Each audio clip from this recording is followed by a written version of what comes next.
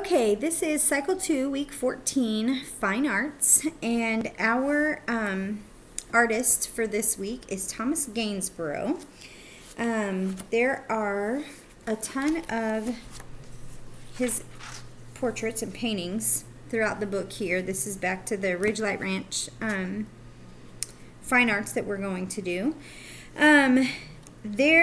Besides the one sentence summary that she puts in here, which is really good every week, you might want to go back and bring the timeline that you guys have from last week that shows where each one of the artists and composers kind of fits in with our timeline. That'll give you kind of a good starting point for discussing where this artist came in history. But just a little bit about Gainsborough. Really, he was a classic artist. He loved art, he loved music. His favorite thing to do was landscapes. But he found out pretty early that painting portraits was a lot more profitable. So he got a little bit more money doing that. So he actually kind of combined the two, and he created art where he was able to put a portrait in with the landscape in the background. So that's kind of what he is most known for. So what we're going to focus on is landscape, and we're going to focus on bringing back in a little bit of that perspective that we brought in from our drawing in the first 6 weeks. And what I really love about what she's kind of put together here is she has on page 2 of this second week, she has a list of questions that you can ask when you are getting ready to draw something that has a perspective to it, some more depth to it. Questions like, what would I be seeing, smelling, hearing if I were in the place that I want to create? What would I physically be feeling? What would the sky look like? What would the weather be? Cloudy, windy, cold? What do I want the viewer to feel when they look at my picture? Fear, excitement, being peaceful, those kinds of things. So when you're thinking about that, then you can also then start to think, what's going to be the front thing that I see, what's going to be in the middle of my portrait, and what's going to be at the back or my landscape. And then what methods of perspective are going to help me with that. So I brought this back. I gave you guys each another copy. This is actually from, it's in this book too, but it was also in our drawing book when we talked about perspective. So this kind of gives them a refresher on where you want to place things, how big, relatively how big, how intense the color is based on whether it's in the foreground or the background. Those kinds of things are going to help them draw a landscape with perspective. And she gives you a whole bunch of vocabulary words that you can choose from to introduce. You might want to introduce more of them if you have older kids, fewer of them if you have younger kids.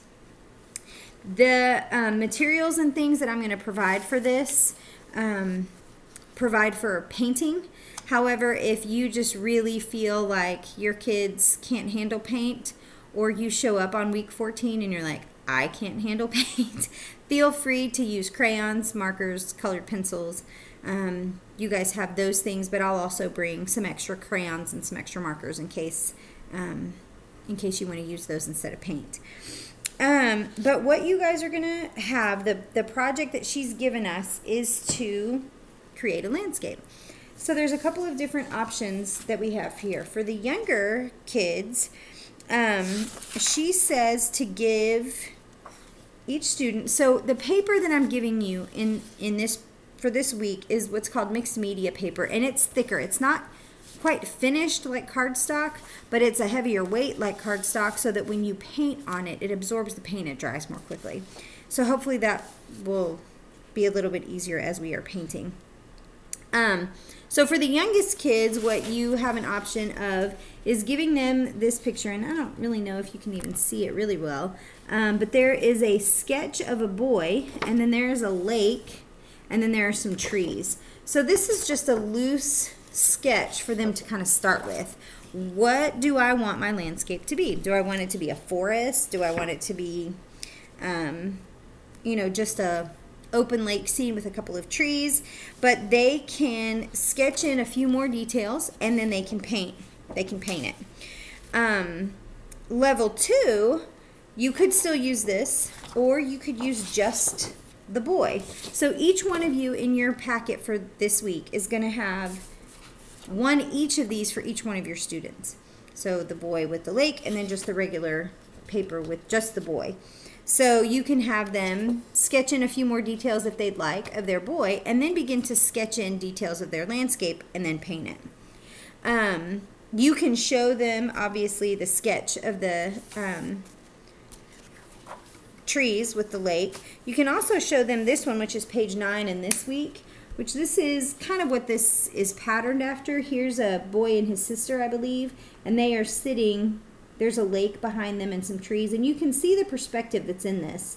You can see how farther away some of the trees look than others, and how the lake is definitely in the background. So this would be a good option to show during class for them to kind of see what the goal is of this particular project. Level 3, you could have them start with just the boy and create their own landscape. On the moon, at sea, at a baseball game, in a computer game. I mean, anywhere. The possibilities, they could, be super, super creative, and get them to ask those same questions. What do I want my viewer to feel? What kinds of light, what kinds of atmosphere, what kinds of scenery am I going to have that portrays these things, and what's going to be in the front focus, what's going to be in the middle, and then what's going to be at the back.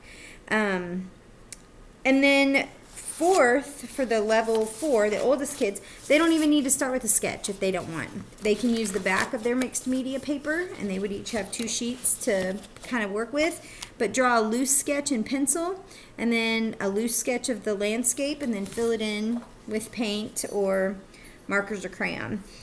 Again, this is another one that's really easily produced or practiced further at home.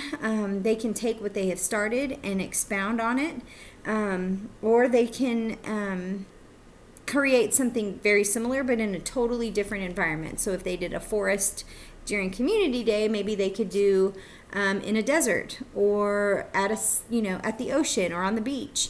All those different ideas for them to keep recreating different landscapes and practicing with paint, and then also practicing with perspective. So that is Cycle 2, Week 14, Fine Art.